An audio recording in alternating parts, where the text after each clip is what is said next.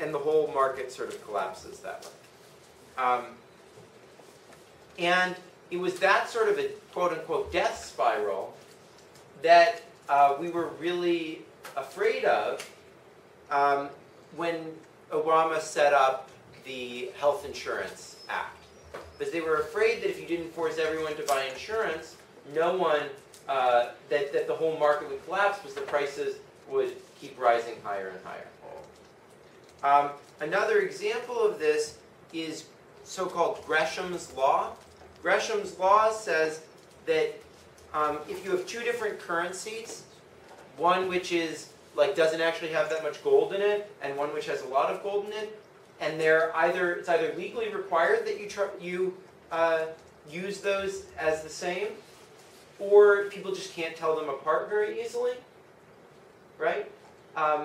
That corresponds to the case where you can't tell how sick someone is, or you're not allowed to price based on how sick they are. Then everybody ends up keeping the gold currency at home because it's super valuable, and then using the crappy currency to transact in the marketplace. And so having that bad money around drives the good money out of the marketplace. And this is a major fear that motivated the mandatory insurance that was mandated under the Obama plan. And David, how could we graphically represent this in terms of cost curves, a death spiral? Well, so you have, I guess you would have decreasing, or I guess you would have increasing costs, because as you sort of try to increase the price, you have to, I guess it would be decreasing then, right? That's right. It's decreasing, because as you try to increase the price, fewer and fewer people are willing to actually purchase your product. That's right, but as we saw on the earlier slide, we can have decreasing cost without a death spiral, right? So this case was decreasing cost, but there was an equilibrium. So in what case would we get a death spiral? Well, obviously, if you can't find equilibrium. That's right. So when would that happen? Think about the logic we were going through. I was saying, when there's this many people in the market, the cost of covering them is higher. Then you raise the price, still the cost of covering them is higher. When you raise the price, still the cost of covering them is higher. Okay. When could that happen? Would it have to do with the way the demand curve is structured? Or is it purely based on... Well, it's both. It's about the relationship between the demand and the cost. Okay, so it's like what we were saying about the equilibrium or stability condition. Yeah. So it has to be that the demand curve has to cut from... If it doesn't cut from above, then you can't find equilibrium. Yeah, that's very close to right. So what I would say is the simplest case is just that the average cost curve is always above the demand curve, right? Okay. Because I said, imagine these many people in the market. Well, the average cost of covering them is above that. Okay, so then we charge that price. Well, then the average cost of then these many people are in the market, and the average cost of covering is still above that. As long as the average cost curve is always above the demand curve, you get this death spiral, right? But the marginal cost curve could well be below that. And so it could be socially optimal to cover everyone, and yet it could be impossible to cover anyone. On the other hand, we could have advantageous selection, in which case the cost curves slope up, right? In that case, the marginal cost curve is above the average cost curve, and we actually have too much insurance rather than too little, or too many loans rather than too few.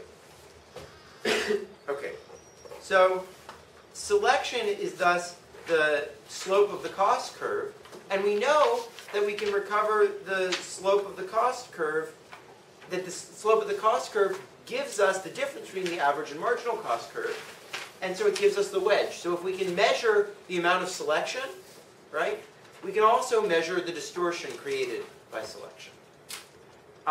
And this is exactly what Laurent Aynave and co-authors did in 2010. We studied this in lecture 3, but I want to come back to it. So what they did is they had a large aluminum manufacturer who offered 2 different types of health plans. The first was like very minimal. It was basically like hardly any insurance. It was just a very low coverage plan. And the second plan was quite comprehensive. It offered a lot of insurance. And individual division managers got to choose the prices that they offered to their particular group division for these two different insurance things. They claimed that these division managers basically chose these things randomly. It's a little bit questionable whether that's really the case, but if it is true, then that gives us random variation in price that lets us get different fractions of the population covered, and then we can just look at how many people in that part of the population, in that division, end up getting how sick, how costly was it to cover those people under the plans, right? And we can thus measure the average cost of the claimants and draw out the average cost curve, and then we can use this, the slope of this, to determine where the marginal cost curve is and determine the distortion. And of course, the size of the distortion depends not only on the cost curve, but also on the demand curve. The demand curve is completely inelastic. There would be no distortion regardless. The demand curve is very flat, and there can be a huge distortion, even from a small change between those two things. Okay, so here's exactly what they did. What they did is they looked at different divisions, places where different prices were charged. So in this division, this price was charged. In this division, this price was charged. In this division, this price was charged, and so forth. And then they figured out how many people chose to purchase. So here's the fraction choosing to purchase at the different prices. Then for each one of these dots where there is a certain fraction that chose to purchase, they measured through auditing the insurer what the average claims were for insurance for those people. So that's this dot here for this one, this dot here for this one, and so forth. And then they just drew this marginal cost line through that, average cost line through that, and then they took the derivative of that, and that gave them the marginal cost curve. Right? And so where was the distortion from adverse selection? Well, if you have this marginal cost curve, and these white dots represent the demand curve, they chose to draw a line through this to like this point here. So that would leave this triangle here. I think it looks a little bit more concave, so I would have said it looks like that, and then it would be this little area here. Right? That's exactly the distortion from adverse selection, because here was the intersection between demand and average cost. Okay. So, yeah. How does the selection stuff relate to monopolies after setting your in which cases are monopolies like in circumstances where there's adverse or advantageous selection?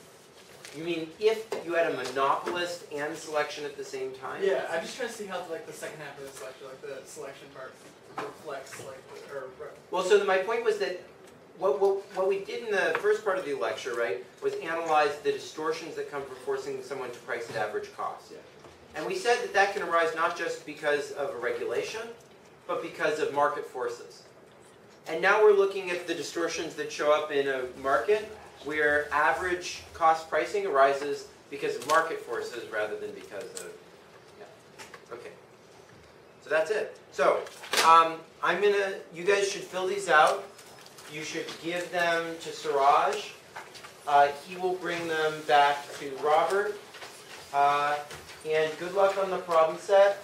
We've got extra time now, so I'm very happy to take questions from people, but you can just come up here and ask me.